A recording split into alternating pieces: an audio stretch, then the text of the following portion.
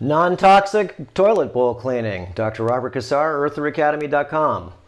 This is the tip of the day. Real simple. I'm in my bathroom and you see what I'm holding in my hand. This is this is a super toxic and dangerous toilet bowl cleaner. Now, if you wanted to try to read the back, they make it so small so you really can't read the fine print unless you have a magnifying glass. Because if you just read this, you'd find out that this stuff is corrosive and dangerous. Just to smell the fumes, if you get anything on your clothes, it says for you to wash them, this, that, and all the other pieces that go along with this toxic way to clean your toilet. So let's go over to my toilet. This is how I clean it. Okay, I use white distilled vinegar. Okay, you can use any brand you want, but you want the white distilled vinegar. And what I do is I take this vinegar and I put it in a bottle here. I put vinegar on it, of course, so we know what it is. And all I need is my toilet bowl cleaner. And I need a rag just to go ahead and keep, okay, on the side, which I'm going to show you in a sec on how to do this. But the reason why you want to clean your toilet is to be able to get rid of all the bacteria, okay, that sits in your toilet after you go poop, after you go pee. Okay, you know what happens in your toilet? It starts making bacteria, it starts to smell, okay, and it's not cleanly to the next person or even to whoever wants to use it. So what I do is, okay, after you've done flushing and everything, what you do is you just spray the inside of the toilet and get under the bowl there if you want to. Put about 10 sprays in there.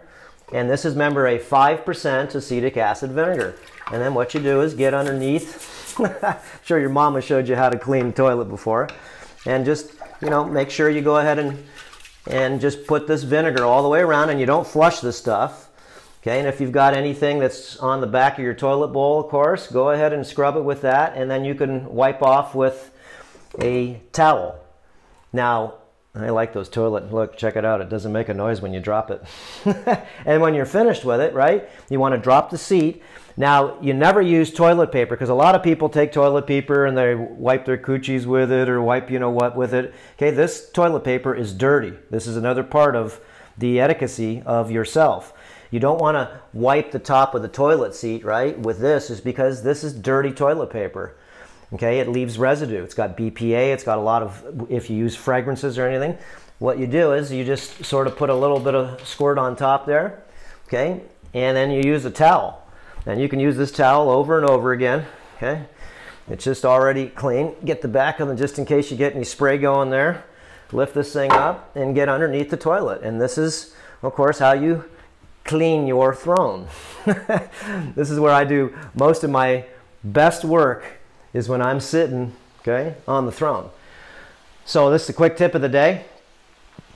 Try not to use any toxic toilet bowl cleaners, okay? You see all the ones like, you know, the ones that put the blue dye in, I won't mention their names, okay? Those are toxic. Remember, you're breathing these things up, and if you're cleaning your house, guys, you have to really be smart here. It's because most of the chemicals that you're going to use to clean your house are super toxic.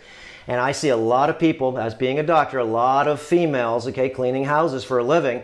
You're toxic from using all the bleaches, okay, and using all the different types of, you know, call a poison control center stuff, okay? This is just vinegar. It's white vinegar. You can use it to clean just about everything, okay?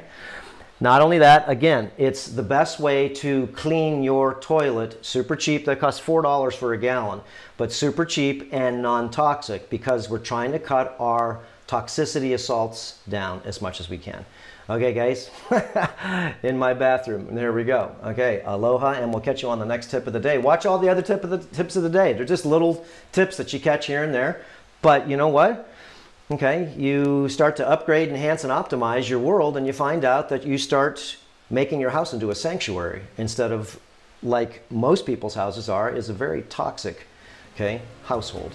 Okay, aloha.